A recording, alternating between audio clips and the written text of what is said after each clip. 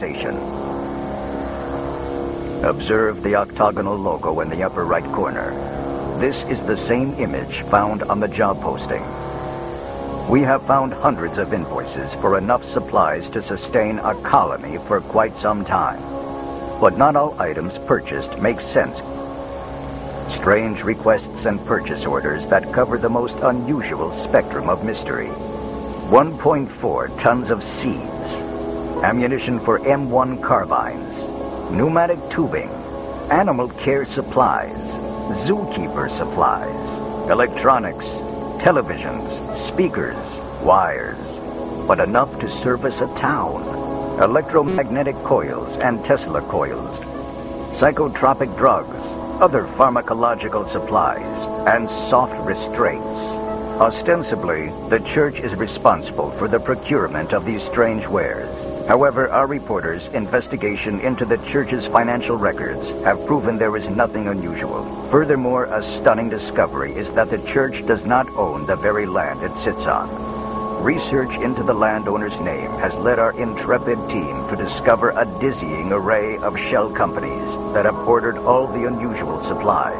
Our investigation brought us to this man, a behavioral psychologist who works at a Los Angeles clinic. He too claims he was interrogated by the DHARMA initiative. He did not wish to be identified. My name is I'm a behavioral psychologist with a strong background in pharmacology. The interviews were intense. They also interviewed my colleague. He was a chemist. His name was Oldham or something or other.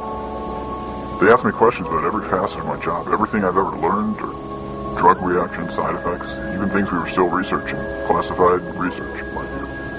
Ludovico, etc. The Ludovico technique.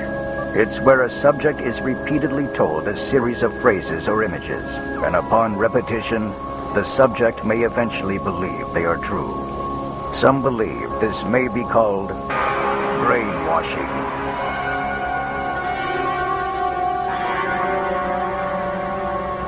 Oldham went, but I considered everything, and I didn't think it was a humanitarian mission at all. When it came to my ethics and values, it crossed the line. I thought it was a cult. Not religious, but certainly had the same feel and actions of a cult. Ammunition, drugs, tranquilizers, but perhaps the strangest of all, submarine fuel. What type of organization would maintain and operate a submarine fleet? Why would they need one? The only time a submarine is used for clandestine purposes and operations is to sneak in and out of contested waters under the cover of liquid night. During World War II, submarines were regularly used for transport to areas in the non-industrial locations in the South Pacific not suitable for large ships. Many of these vessels were lost at sea. But could they also be stolen or bought on the black market by the DHARMA initiative? Seemingly limitless resources and tendrils that touch every corner of society. More when we return.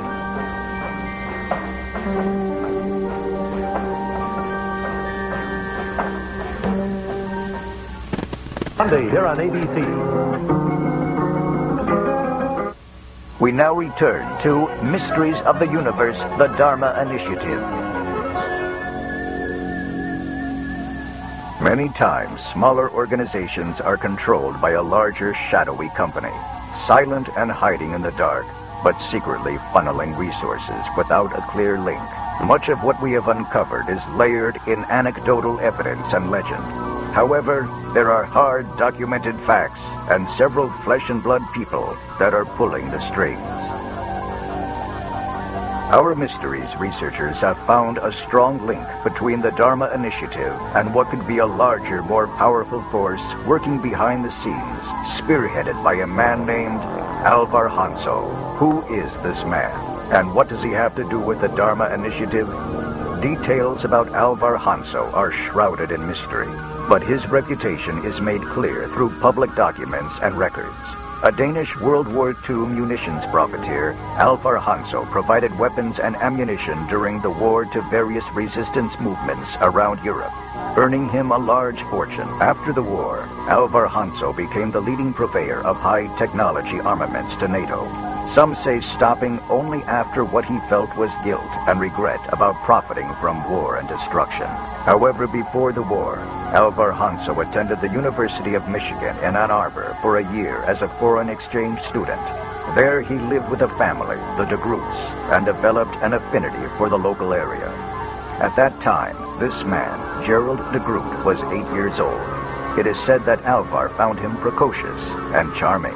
Curiously, when our research team tried to uncover DeGroot's college records, they found them to be expunged, erased from existence. Piecing together from second-hand resources, we deduced that Alvar's undergraduate degree was in chemistry from a university in Billund, Denmark. And he returned to a university in Michigan for a master's in engineering, quite possibly spending more time with the DeGroots and bonding with Gerald. We suspect the families stayed in touch over the years. Then, when Gerald was a graduate student in his search of financial backing for his project, the DHARMA Initiative, he contacted his family friend, Alvar Hanso, for funding. Who exactly is Gerald DeGroot? We tried to investigate further into the DeGroot-Hanso connection, but were stymied at every turn. Our team went to Ann Arbor, Michigan, to this location of DeGroot's laboratory, but were barred from entry. Barred from the truth.